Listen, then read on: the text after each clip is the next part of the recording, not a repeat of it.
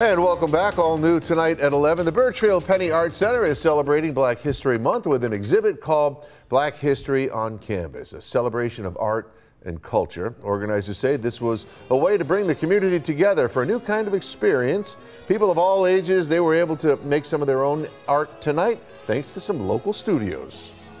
It's amazing. It's even though we're celebrating Black history, we're celebrating history and culture.